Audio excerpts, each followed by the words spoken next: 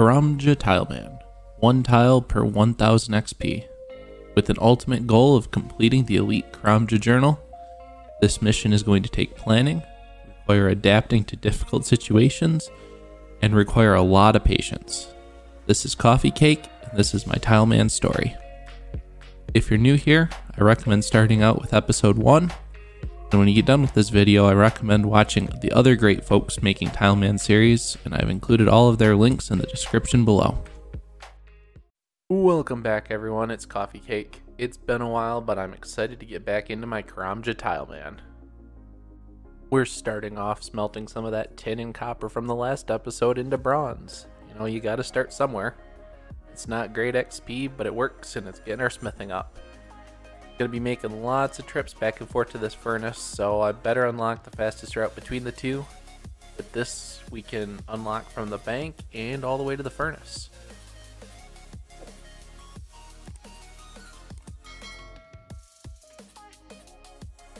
And definitely can't forget that tile.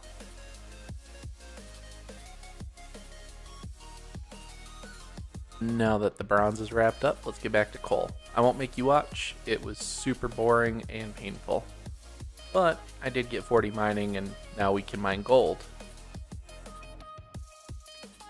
Finally we get to do stuff. And by that I mean we can unlock an anvil to smith at. We're going to get some planks up here. And we're eventually going to get to that general store where we can sell all of our junk. It's a nice convenient loop. It's not much, but it's efficient. Definitely going to be making lots of laps since we need a lot of planks for construction. And I need to sell stuff for gold. And I need to smith all those bars that I made earlier. So I'll bring you guys back after I get done with it. On my way back from Port Cass, I decided I might as well get some wool and shear some sheep. Wasted a ton of tiles because these sheep didn't want to walk near me. Definitely could have been more efficient if I had wanted to. And this took way longer than it should have, but at least I have all the wool I need for the sheep shear quest in the future. And I even managed to kill a ram on accident, I swear, while doing it.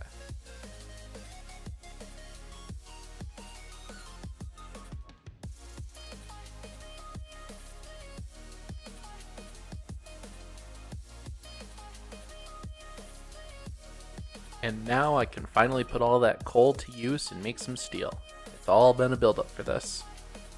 Now we have smelted it all.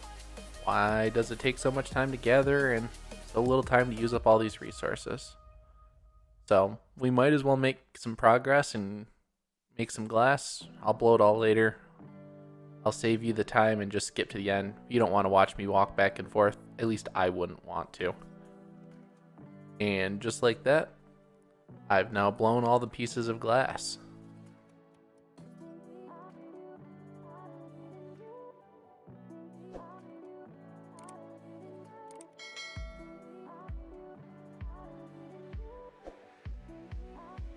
So definitely thought I was recording, but turns out I wasn't. What you missed is I unlocked the crafting shop, the plank unnoter, the BOH portal in Remington, and I unlocked another patch. Only can use the crafting shop right now though. And finally, I can retire my bronze axe. After 63 levels in woodcutting, I have a steel axe. Better late than never. This really is a big milestone because just like that I have 40 smithing and I can make gold bars. This coupled with my crafting level means I can make sapphire necklaces, just lacking the magic level in the cosmic rooms to enchant it. Going to finish up everything here and then I'll bring you guys back. Finally, I'll head back to Port Sarum. I was shipped to Karamja from this port and I haven't been back since. I've accomplished a lot and it took many hours to get here.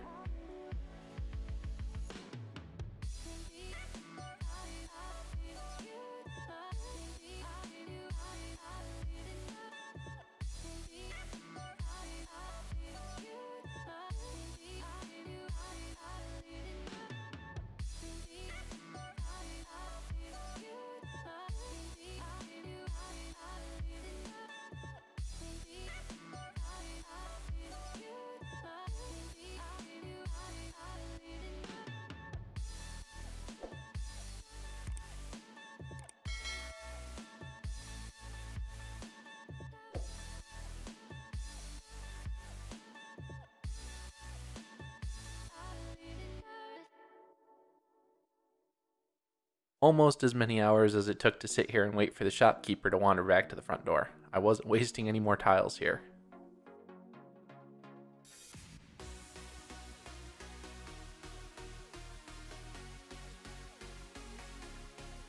Now, with a bunch of food items in tow, I'm going to head towards the magic shop. Once I get those runes, we're going to head towards Draenor.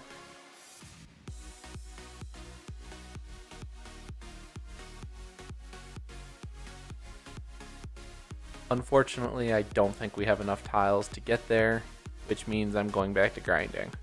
I won't make you watch, just remember I'm saving y'all from that pain.